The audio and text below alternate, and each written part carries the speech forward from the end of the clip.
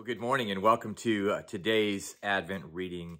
Today I'm going to be reading Luke's account of the encounter between Mary and Gabriel and the story of Jesus' birth. And that'll be from Luke chapter 1, beginning at verse 26 to verse 38. So I invite you to hear. It says, in the 6th month of Elizabeth's pregnancy, God sent the angel Gabriel to Nazareth, a town in Galilee, to a virgin pledged to be married to a man named Joseph, a descendant of David.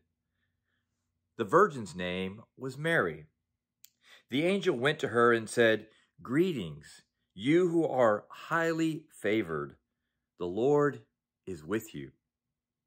Mary was greatly troubled at his words and wondered what kind of greeting this might be. But the angel said to her, "Do not be afraid, Mary. You have found favor with God. You will conceive and give birth to a son, and you are to call him Jesus. He will be great and will be called the Son of the Most High. The Lord God will give him the throne of his father David, and he will reign over Jacob's descendants forever. His kingdom will never end." "How will this be?" Mary asked the angel, "since I am a virgin?" The angel answered, "The Holy Spirit will come on you, and the power of the Most High will overshadow you. So the Holy One to be born will be called the Son of God. Even Elizabeth, your relative, is going to have a child in her old age, and she who is said to be unable to conceive is in her 6th month. For no word from God will ever fail." "I am the Lord's servant," Mary answered. "May your word to me be fulfilled." Then the angel left her.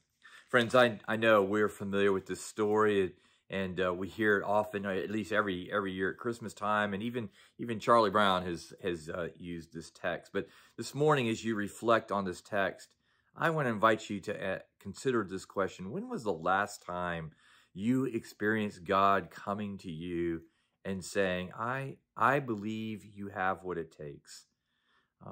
That's what's happening when Gabriel comes and encounters Mary. The news that he is sharing with her is, Mary, God believes you have what it takes. God has confidence in you, and I'm inviting you to reflect as we continue in this space of waiting. When was the last time you heard God say, I know, I believe you have what it takes? Not only that, I'd invite you to reflect that when was the last time that when you heard that from God, you responded like Mary, "Lord, I am your servant. May your will be done through me."